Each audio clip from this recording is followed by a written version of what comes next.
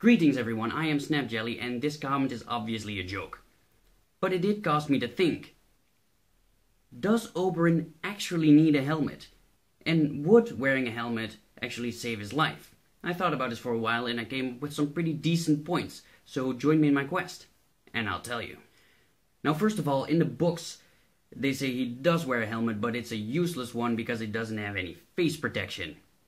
Which is quite true. A famous example is, for example, Henry V, who got shot in the face with a longbow after either lifting his visor or taking his helmet off completely, which he could have done for several reasons, but anyway, he took off his armor and he paid for it.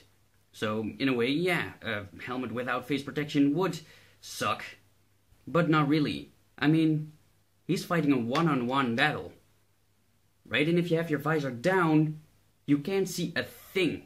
Like in a lot of historical manuals, people who are displayed to fight a one-on-one battle are often displayed with their visor up. Because if you don't have to worry about stray arrows, or shrapnel, or falling rocks, what would be more beneficial is actually being able to see your opponent completely. A visor blocks your vision so much that it would really, it's beneficial if it's a large-scale battle where everybody wants to kill you, but not if there's just one opponent. So if Oberyn would wear a helmet, it would most likely be one as described in the books, that does cover his head, but not his face. Now, with the head crushing. Again, in the book, it's a little bit different as in the show. In the book, the crushing itself is not really described, but we can assume that the mountain was lying on his back, and he had Oberyn with one hand with his thumb in his eye, and then he punched him with his other hand, and that cracked his skull, and also his helmet. Now, I'm saying this because it's important. If Oberyn were to wear his helmet in the show, where the head crushing was different, it wouldn't really help much. Because in the show, of course, the mountain rolled on top of Oberyn, pushing his thumbs into his eye sockets, and under the weight and his strength, that cracked his skull. Now, if he were to wear his helmet, that would simply crack his skull inside of his helmet. That wouldn't work. But aha, you say, if he were to wear a helmet with face protection, he would have been saved. Well, no, because we can assume that the mountain from the show is just as strong as the mountain in the books. And the mountain in the books cracked his skull through his helmet, so no. He would be able to crack his skull anyway, and his helmet. But, actually, he might still be saved if he wore a helmet. Because the sweep is different in the books. In the books, the mountain grabs Oberyn's knee, and after he falls down, kind of just pushes him against his own body, pulling him close and just holding him right here.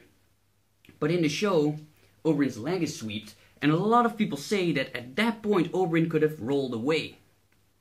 Well, I say no, because he probably hit his head on the ground, which would have caused a serious concussion, giving the mountain easily enough time to grab him and, well, do what he did.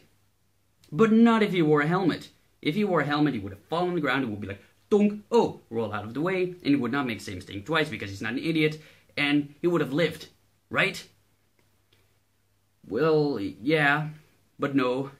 You see, he probably already would have been dead before that if he wore a helmet. You see, in the show, Oberyn's technique is really unique. He does a lot of spins, flips, kicks and jumps and all of that kind of stuff, and regardless of if it's effective or not, and that's a topic for another video, he doesn't. He relies on his acrobatics to win the fight. Now, that can be done, but to do that, you need to do every movement precisely at the right time, because he's not wearing any armor. So if he would have one misstep, then the mountain would surely take advantage of that, hit him at some unarmored spot, which is practically anything, and yeah, there you go, he would be dead. Now, why would wearing a helmet limit his acrobatic abilities? Well, helmets are heavy. Not that heavy, but they feel heavier than they are because they're not directly placed on your head. You wear padding underneath, meaning the iron of your helmet, the heavy part, is not directly placed on your head, but a little bit away from your head. And that makes it heavier, meaning that if you do this with a helmet, it's going to be this. Right? Oberyn probably didn't practice his acrobatics with a battle-ready helmet.